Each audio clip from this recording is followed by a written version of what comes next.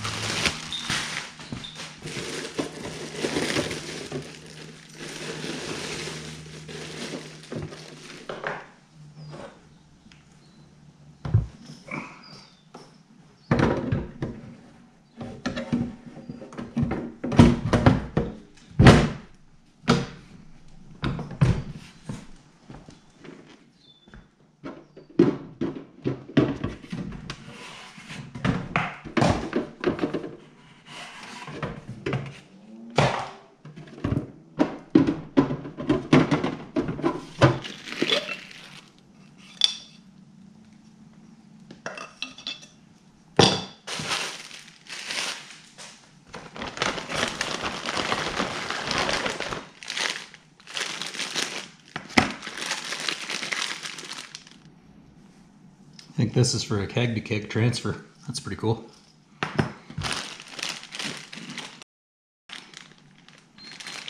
Some various parts.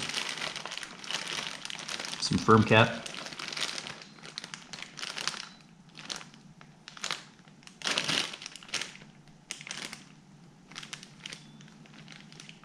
A syringe. Power cable.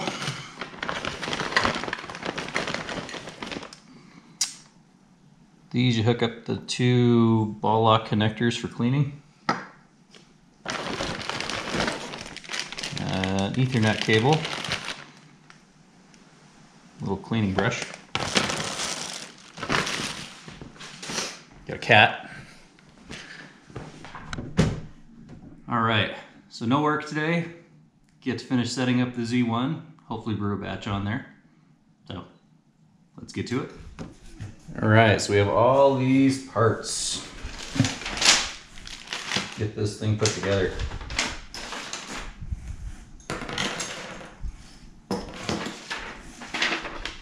The instructions. Picnic tap, I need that.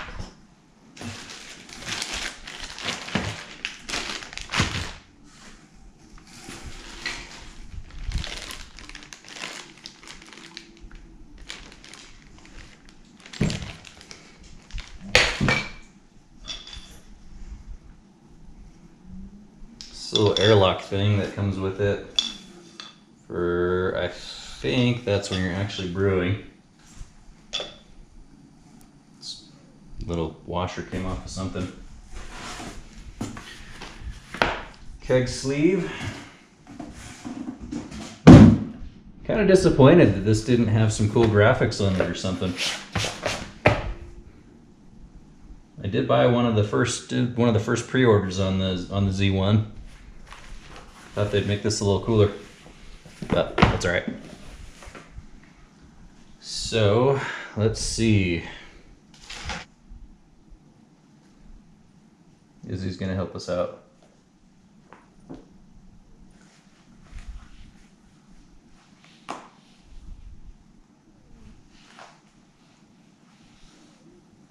So, guessing there should be some screws.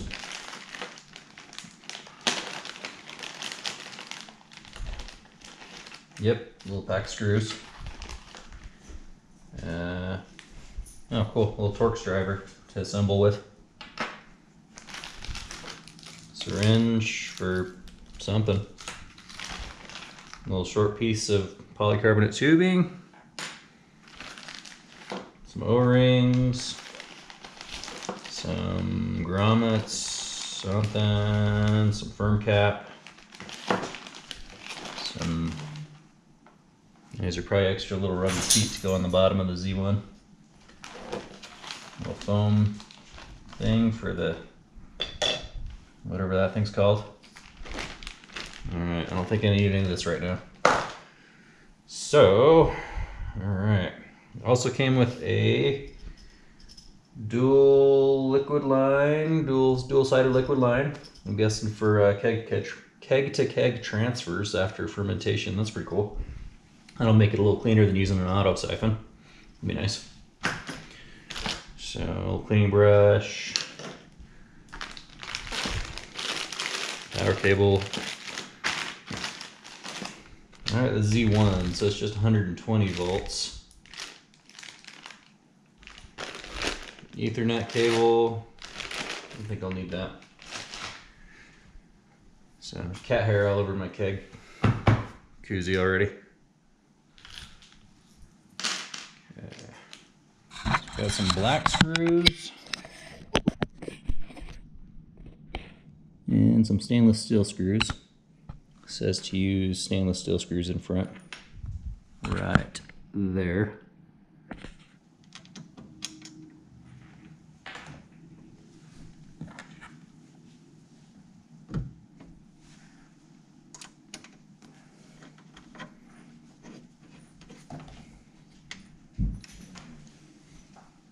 And the black screws just go on the sides.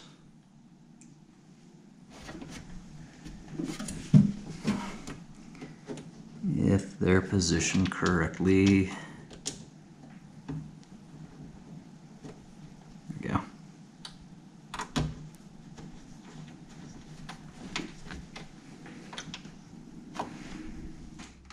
So real exciting stuff here. Driving in some screws. One thing when you're threading in machine screws like this, it's always a good idea to rotate them backwards until you feel the threads grab. It'll keep you from getting cross-threaded.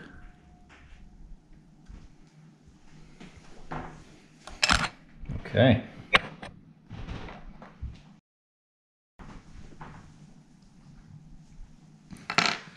Looks like I've got some extra screws left over too.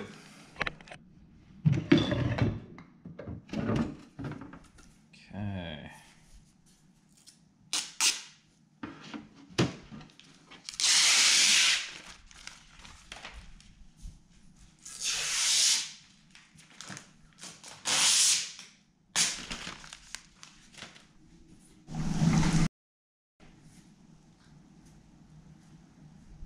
So the top cover of the step filter has, I don't know if you can see it here, these holes here.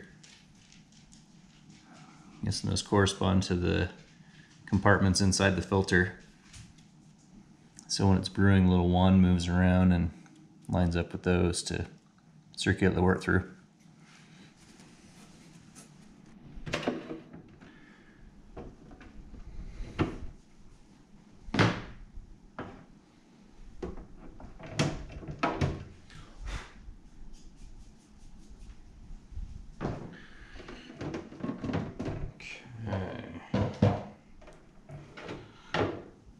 So I am just guessing how this goes together. It's kind of how it came out of the box. There's this screen with a rubber seal around it. Looks like it goes in the bottom of the hop chamber on the step filter. Right here it's got a little groove there that corresponds with that part. You got your containers with little hop baskets. Put your hops and all your additions in.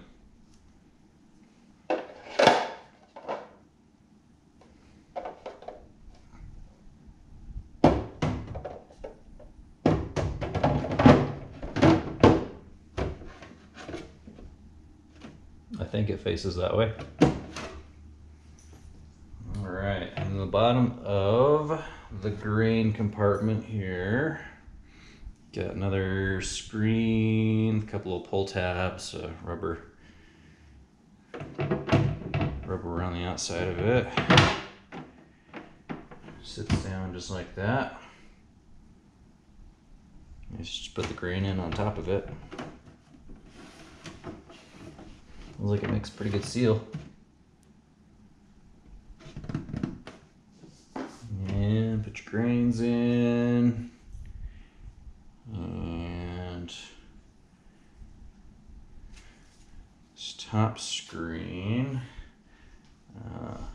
Top screen has a little groove here. Looks like where it goes along this lip here to separate the hop compartment. Yep. It's got little notches here on the sides and on the front, corresponding with little tabs on the step filter.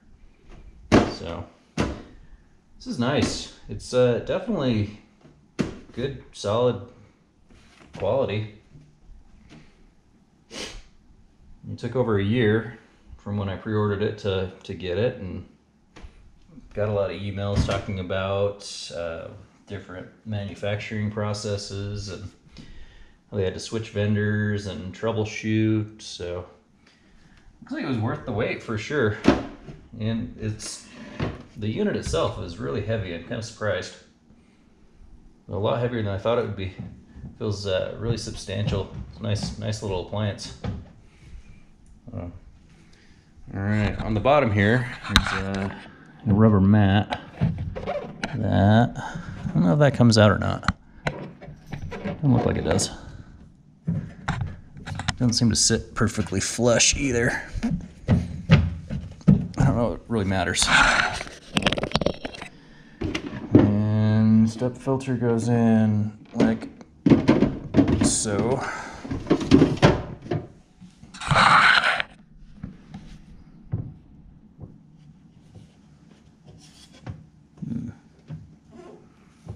I don't think that's right.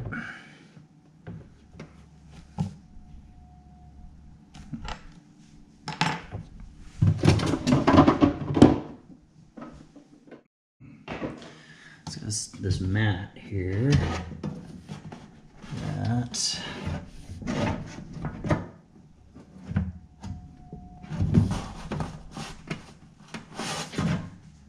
doesn't come all the way out. So let's see. That is definitely supposed to face that way. It's got an extra little, you can see that little bump there that corresponds to a little notch on the side of the case. So try and flatten that out as much as I can.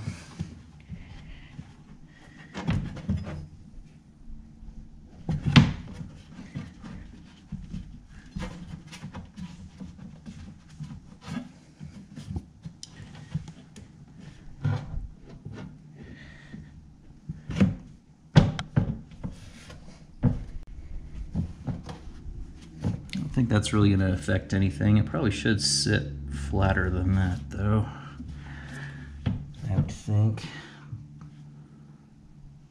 Well,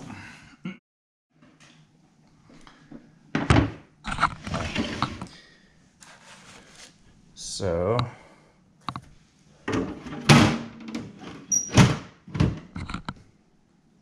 lid for the step filter. Got a little corresponding holes there. So I think this might be backwards actually.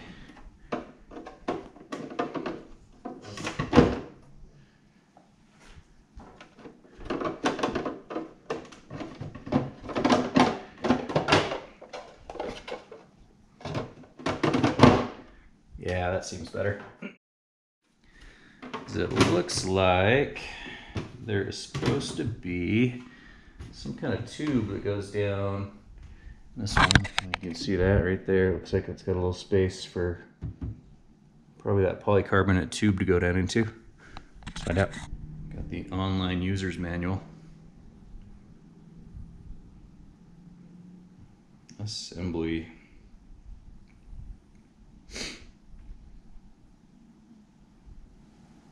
Okay, so there is a drain tube, which that's what that's got to be. A drain tube grommet. Looks like you get two of them. That's nice.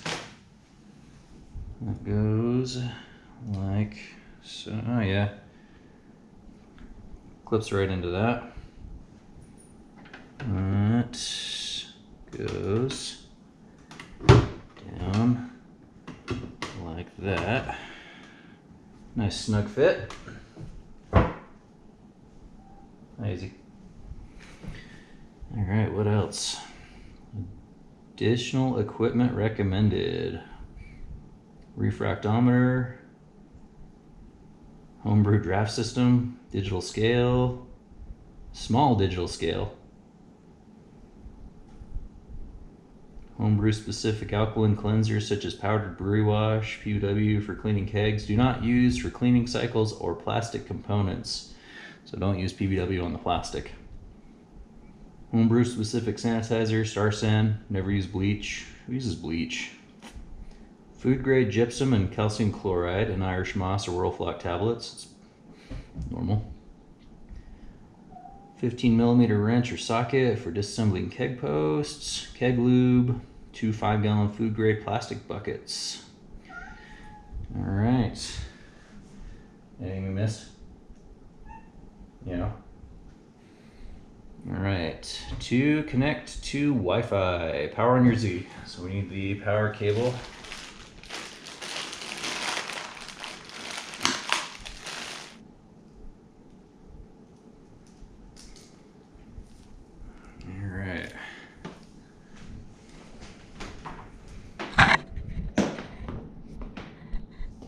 Power cable plugs in right there. And it's a little loose. I think it'll matter. I'm guessing it should be in the off position. All right.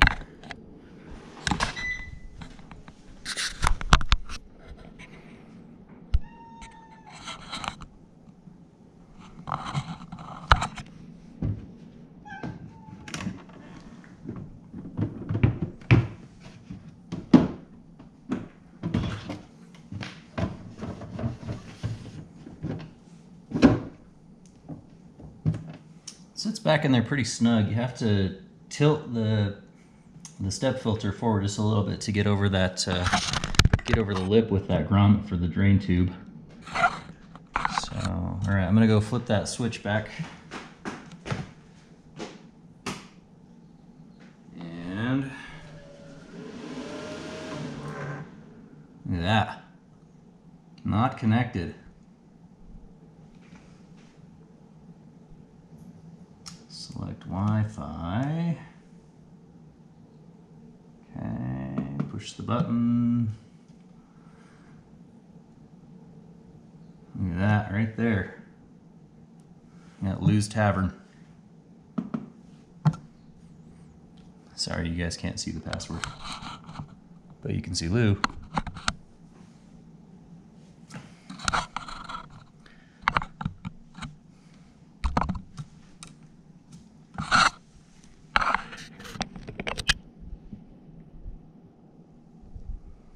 Looks like it's running through an update process. After you type in your Wi-Fi password, there's just a little check mark you have to scroll over to. There's not like an extra button to accept the password. So I accidentally exited out and had to redo it over again.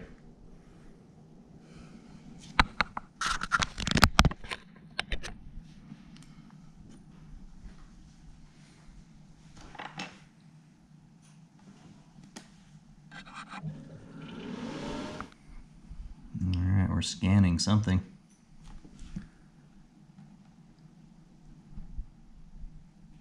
Supposed to go to picobrew.com/newz. And I already have a Picobrew account. So, alright.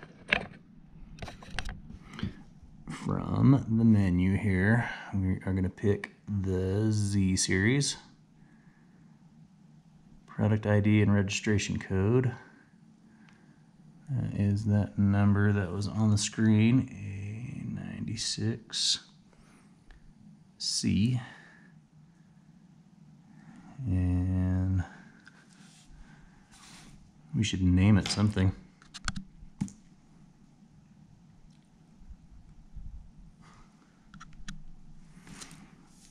We named it the No-Eyed Square Guy. Anyone watching 12-Ounce Mouse will know. I like it. Where will you be brewing your Z series? Why do we care? Firstly, the device you're activating is meant to brew beer very precisely. We aim to improve after analyzing, blah, blah, blah, blah, blah, and stuff, and whatever. Oh, there's a brew map. That's the second reason. So they want to show off where we're brewing on the brew map. So if anyone's watching this, you guys can come over to my house and hang out. I don't know. All right, so it gives you the option where you can show your exact location on the map, show in the nearest city. Don't show brews from this machine at all. Let's go from the nearest city.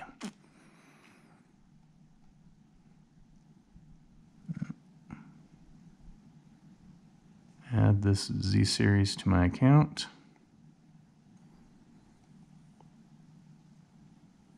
Added successfully. So then it takes you to the brew marketplace. So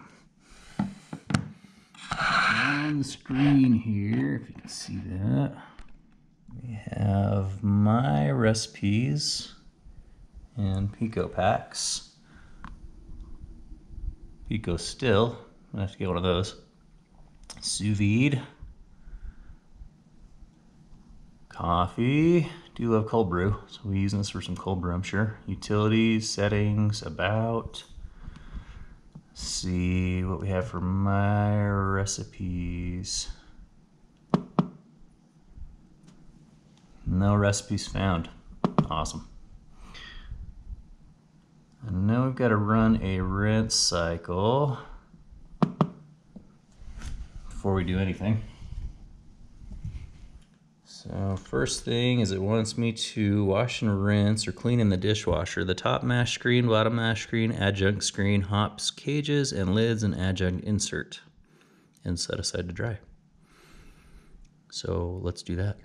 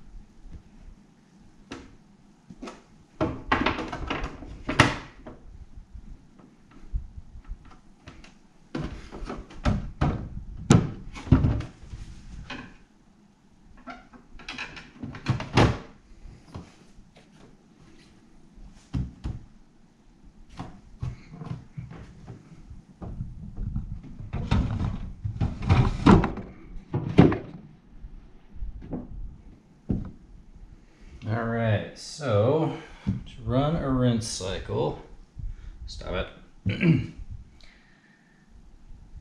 Fill your keg with approximately 2 gallons of clean hot tap water.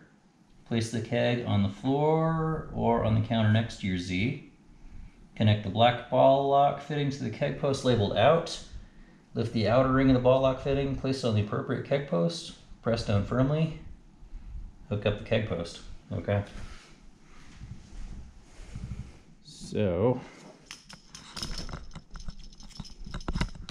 we have the black ball lock. I'm gonna leave the keg down here on the floor. Out, in.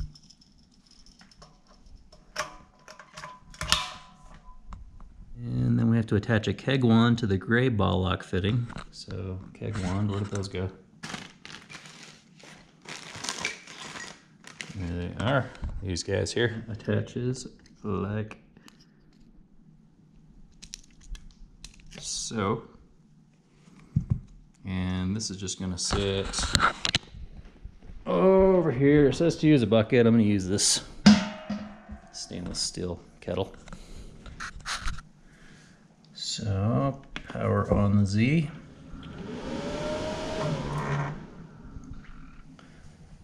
Gonna go down to utilities. And we're gonna run a rinse cycle. Saying something different here, but we are gonna go ahead and follow the owner's manual. Continue. Yep. Yep. And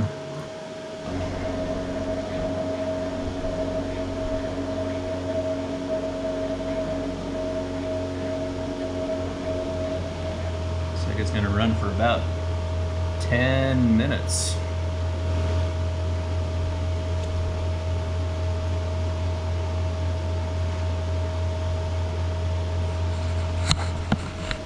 So it is pulling the water from the keg,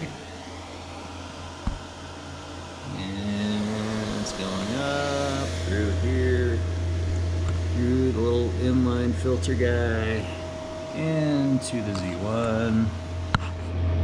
Don't know that it's doing anything inside. It's just the internal part. Then it comes out through there. Down, it's got another something, not sure what that is. And down here and out into the kettle or bucket or whatever you're using to catch the wastewater. Now it's doing something in there.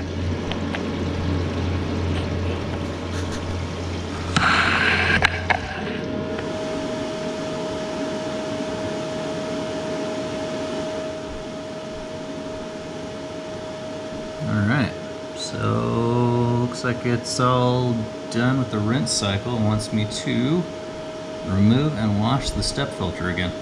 Alright.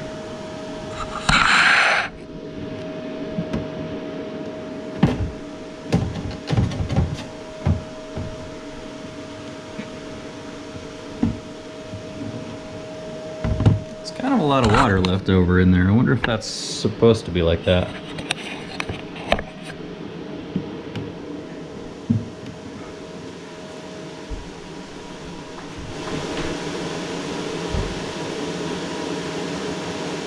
A little bit of liquid that splashed back into there. I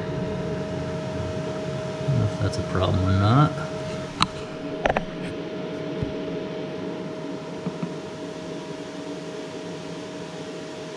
Clean and reinstall the inline filter. Inline filter. So the inline filter needs to be cleaned and reinstalled too. Looks like this just threads off. There's a bit of liquid down in there. And that just pops out, little stainless mesh filter.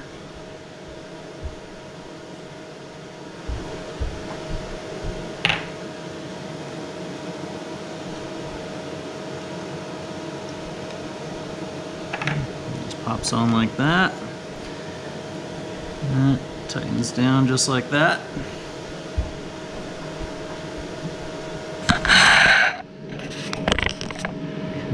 Continue.